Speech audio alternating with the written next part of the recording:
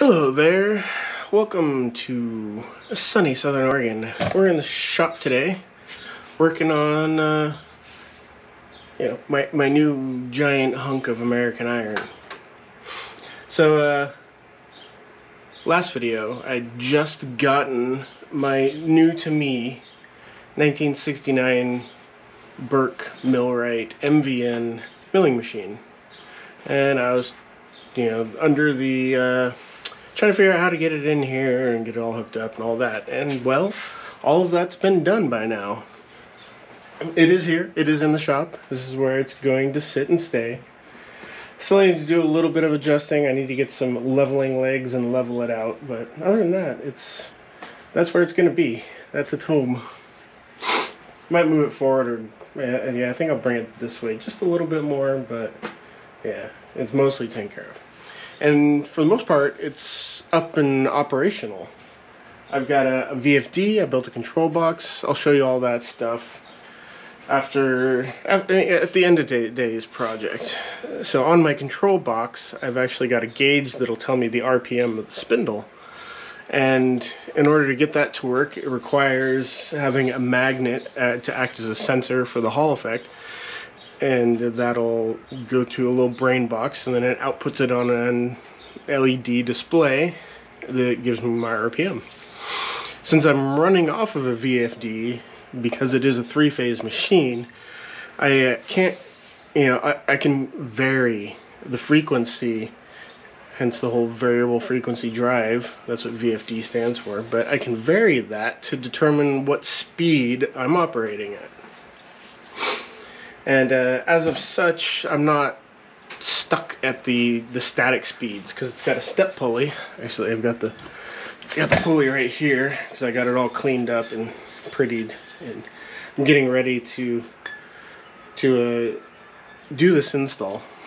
So since I've moved it in here, I've got it wired. I ended up going with the armored cable on the outside of the walls, and that goes to the VFD. All that supposed to mount right here, but I needed to move the motor back, and the motor was really close to the VFD box, so I had to move all that so that I could actually get the pulley off, which that was fun. This thing was like held on here tight. Probably hasn't been taken off in 50-60 years. Here's the sensor. So this guy right here, I'm gonna put on a bracket right here, so it sits there pointing up like that at the bottom of the step pulley, and then the magnet will get sunk into this piece. And I got some epoxy, some quick epoxy to hold that in there, and then I'll be able to see what my speeds are. So yeah, let's get started on this project, shall we? We're gonna make a bracket to put this in.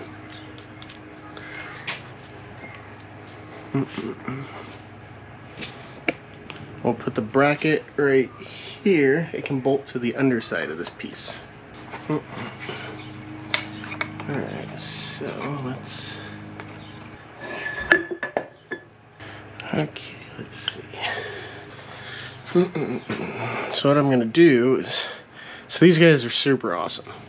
If you're one of those people that cringe every time someone uses their calipers to like scribe onto the diacom, then recommend they get one of these things. It's like literally a tool designed for that use. So it's actually got it's got a tungsten scribe on one end and a little roller bearing on the other, and you can use it to just literally scribe on like that. So this little bracket doesn't need to be, it's not like vitally important that it needs to be exact in any way.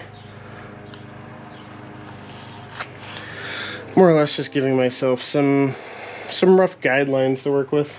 So I got this with the mill, and I've been using it quite a bit. It is working great.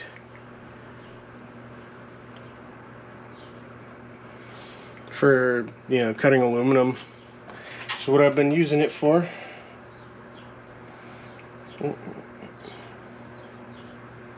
Alright, which side was the keep side? This side's the keep side, this side's the...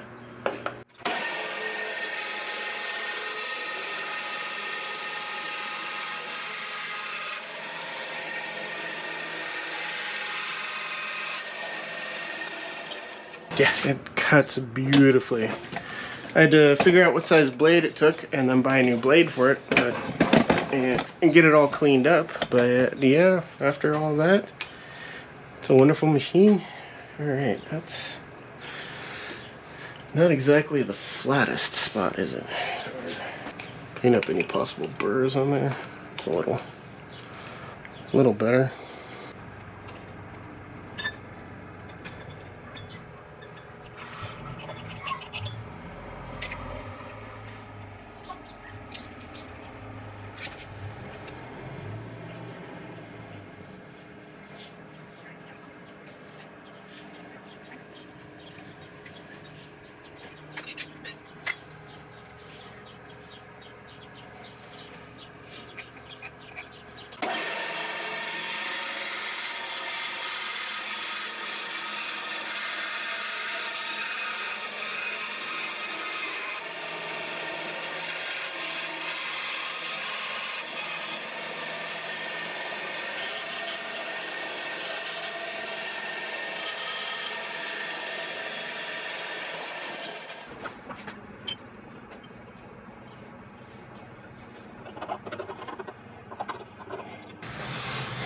Okay, so I cleaned up the metal a little bit, got rid of the sharp edges and whatnot.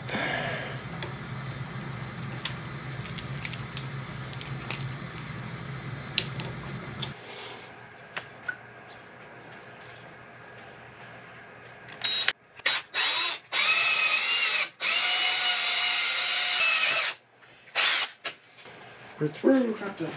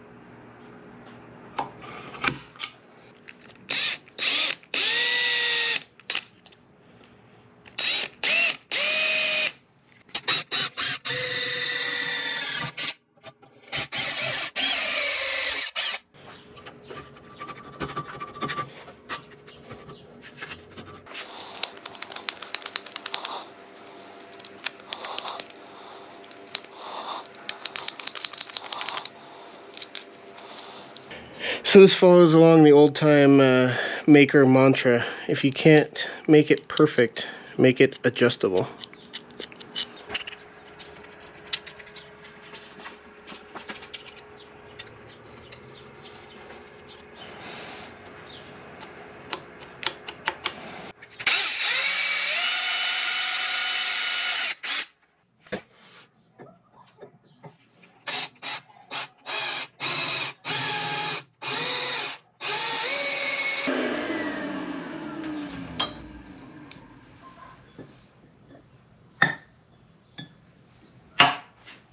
So, here we go. We got our little bracket made with our little adjuster. We got a couple of tooth lock washers that we're going to throw on these guys.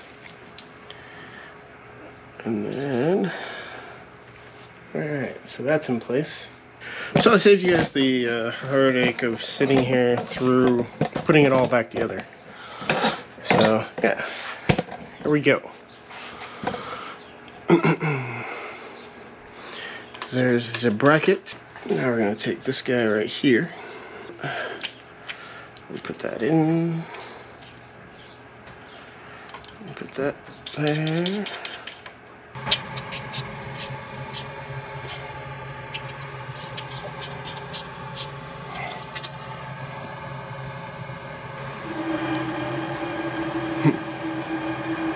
Forgot the belt's not on it.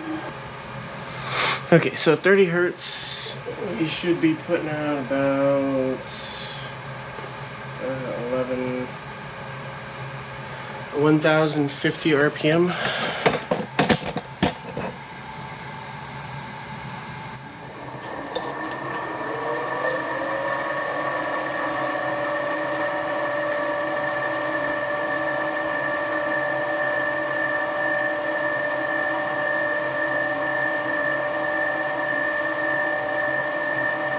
So yeah, that's where we stand now.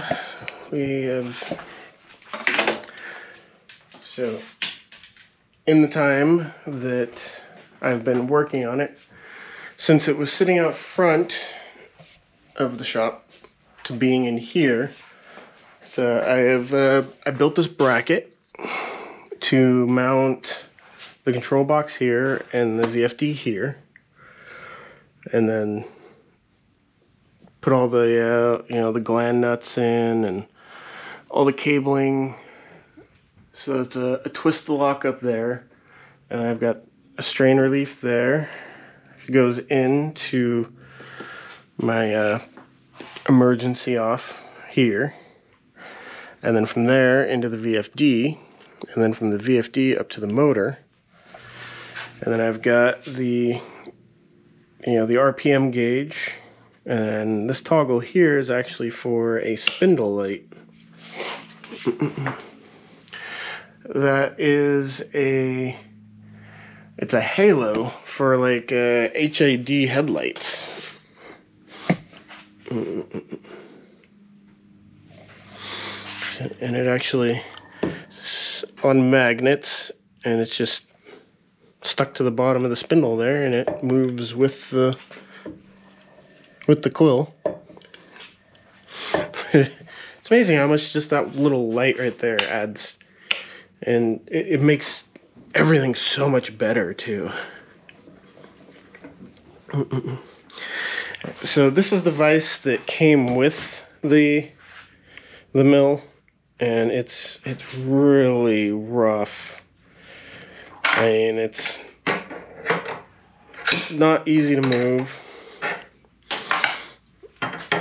And it looks like Swiss cheese. This thing was not at all cared for. So I got a new 5-inch mill vise. It's not a Kurt, but I don't really need a Kurt. I'm not doing Kurt level stuff here. It moves nice though. I checked everything, indicated it in, got it trimmed, and it seems to be alright. For just messing around in a garage, it'll be perfect though. So yeah, I got the vise. And then I've got all the collets, end mills. I got a Jacobs chuck.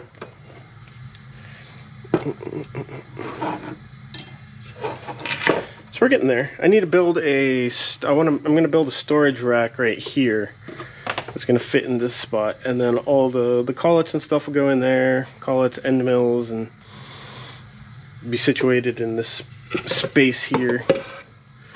Yeah, something kind of like that to hold it all.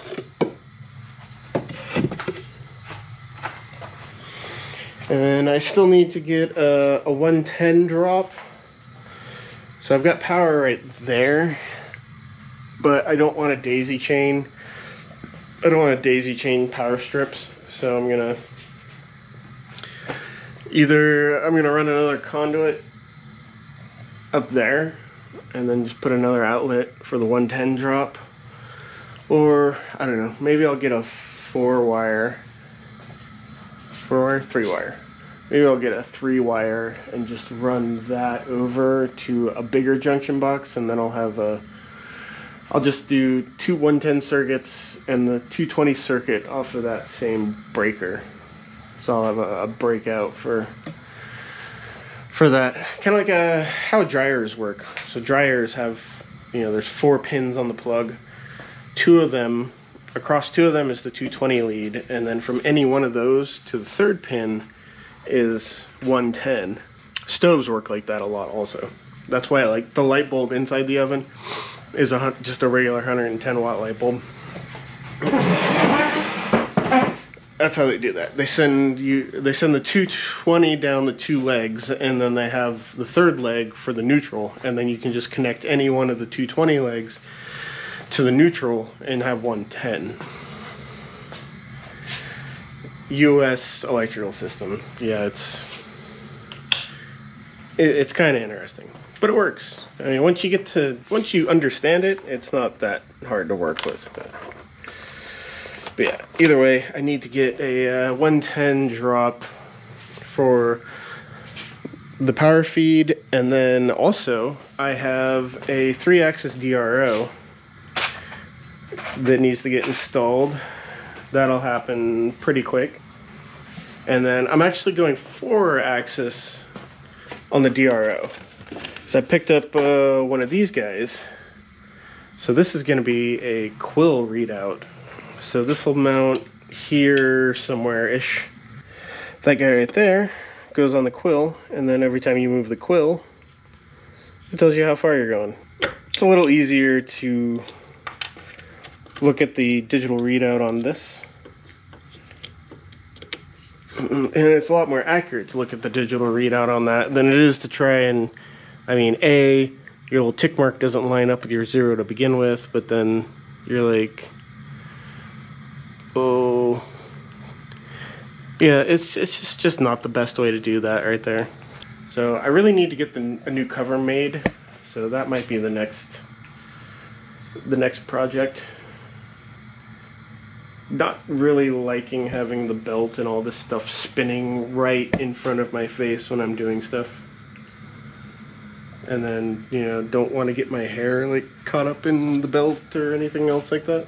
So I've got a sheet of stainless steel down there that I'm thinking about using to make a new cover. Because I tried finding a factory cover for this thing, and yeah, if you can find one, they cost an arm and a leg. But yeah, most of the stuff for this thing is hard to find. So yeah, it's awesome. I love it. It's a great piece of machinery, but for some reason there's just not enough support for it. I don't know if there just wasn't enough of them made or what, but yeah, either way, what can you do? And if you have a milling machine, you can make most of the parts for your milling machine.